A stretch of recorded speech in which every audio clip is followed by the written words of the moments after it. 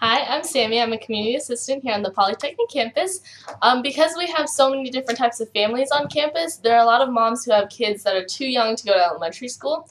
So my solution is a daycare center actually run by the school, or the school helps a daycare center, where college students that need on-campus jobs can help out with these moms who need babysitters for their kids, either in a daycare setting or a one-on-one babysitting setting.